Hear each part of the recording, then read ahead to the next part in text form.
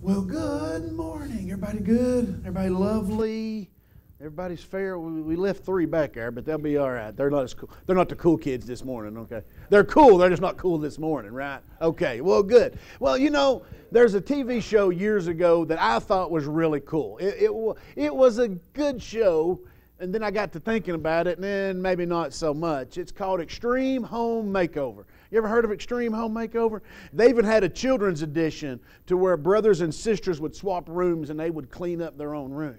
Well, I got to thinking about that, and the older I got to looking at those pictures. You know what they did for Extreme Makeover? They would come in and they would fix your house. But they would only fix the surface.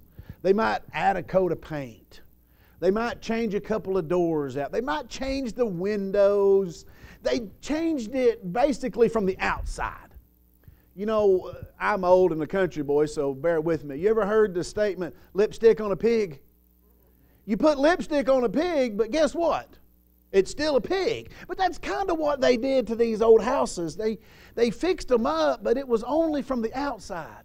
On the inside, it was still an old house. Now, it was a good show, and it had its purposes. But I got to thinking about the Bible. You know, the Bible's got a restorer. Yeah, we'll talk about him more later. You know, you didn't know the Bible had an extreme home makeover? Oh, yeah, got it right here. Yeah, his name's Jesus. Now, the difference between Jesus and the Extreme Home Makeover show was Jesus wants to fix us from the inside out. He wants to tear this old wall down, replace all the studs, put the wall back, then He wants to paint it. He wants to fix us from the bottom up.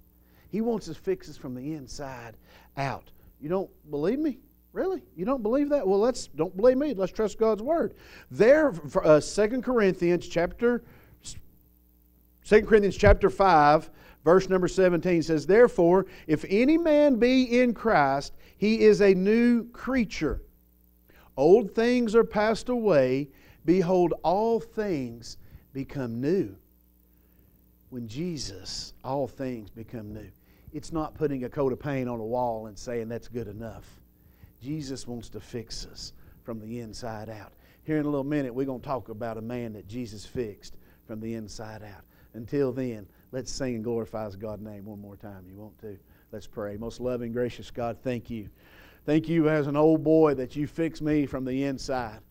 And Father, sometimes I need fixing on the inside even today. So I want to thank you for the time that you're going to fix me and the time in the future to come, Father. Make me whole from the inside out so that I'm not a pig with a lipstick, that I'm a child of yours and that the world may know. Bless these kids and bless this church service in Jesus' name. Amen.